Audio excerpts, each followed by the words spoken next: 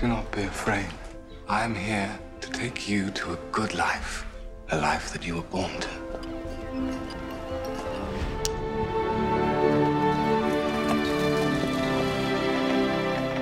I beg you, Uncle, love her as I would were I here, and ensure that she is in receipt of all that is due to her as a child of mine. That is simply impossible.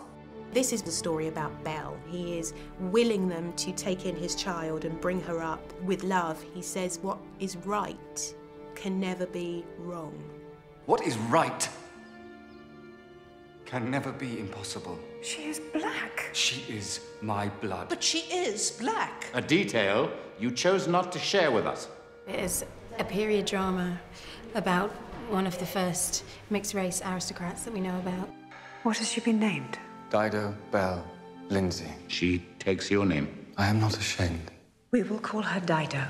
It's a massive journey for Dido. She really goes from a girl to a woman in this story. She comes of an age where it's time to enter society, get married. She learns her adopted father, the Lord Chief Justice, is deciding on a huge case. He's just about to make a judgment regarding the deaths of a number of slaves.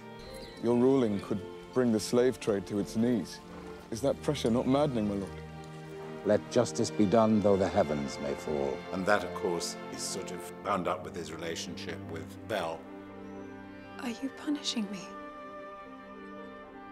And she starts to reflect on her own heritage and how the people around her, do they or don't they treat her as an equal. Why do you not dine with your family ever? Because that is not correct. May I present the second of my two nieces, Miss Dido Lindsay.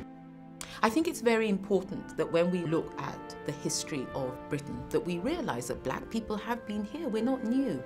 Going back here 200 years, there were black people in all different walks of life, all levels of society, who've been here for a very long time. Miss Lindsay, would you do me the honour of taking some air with me? She also has her very first encounters with young gentlemen at the time and falls in love with John de Vigny, played by Sam Reid. They don't initially get on, Miss Lindsay, and it's only through their own growing awareness of their place in society that they start to fall in love. I have never heard anyone speak like you. Nor are you, Miss Lindsay. With the entrance of John in her life comes the opportunity for love. Sticky as it is in the beginning, it's not an easy process and allows her to grow. The journey from a protected, unquestioning young girl to a woman who takes control of her destiny. I have a tongue, madam. Though yours explains well enough why I may not marry your son.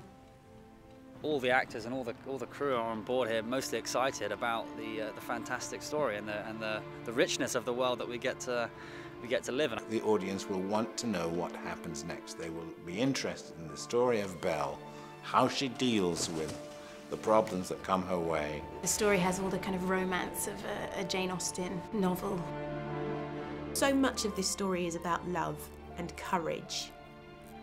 And I like to think that sometimes love and courage are enough for the right thing to float to the surface. If I had your choice, I would choose the men I loved. There are rules in place which dictate how we live. You break every rule when it matters enough, Papa. I am the evidence.